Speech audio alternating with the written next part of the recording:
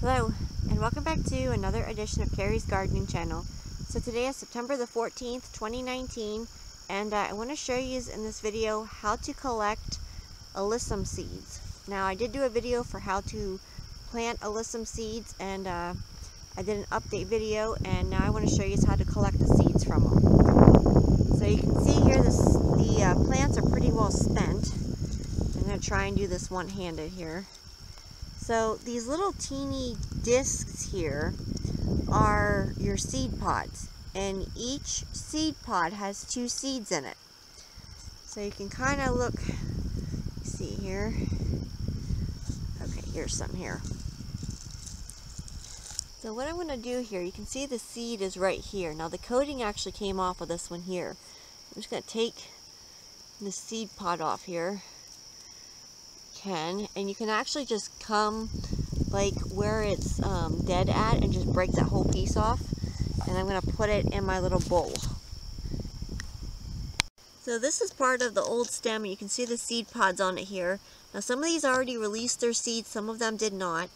So you can see the little seeds in here, and I'm just going to take and rub these between my fingers here to get the seeds to fall out. Go. And it's hard to do this one-handed. But you can see your Alyssum seeds right here. They're very small. There we go. That's your Alyssum seed right there. They're very small, and the wind will blow them away if it's a windy day out.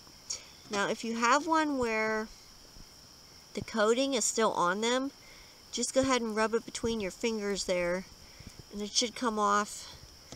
And there's your seeds. Right, hold on a minute here. Right there.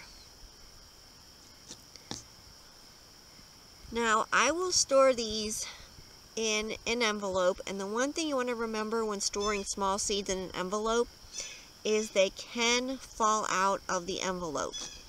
So go ahead and tape the envelope closed on the bottom so your seeds don't fall out. And I will be storing these in a Ziploc bag and putting them in the refrigerator so that they last longer for me.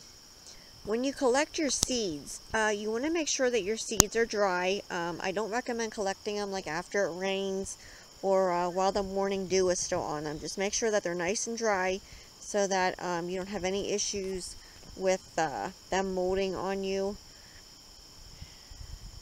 So that's how you collect Alyssum seeds. And one Alyssum plant produces many seeds. And it's an annual that I really like. It has a wonderful honey fragrance to it. It's a really nice filler for like your baskets and your containers. So something that I enjoy growing. And the seeds do need to germinate. So when you sow them, just keep that in mind so that you don't cover them. And I do have the video, like I said, on my channel for how to start them from seed. So you can check that out. So if you like my video, please like, comment, subscribe. Please don't forget to hit the little notification button that tells me I put a new video on. You can also follow me on Twitter. I'll have a link down in the description for my Twitter account. Thank yous for watching, and I hope you have a nice day. Bye!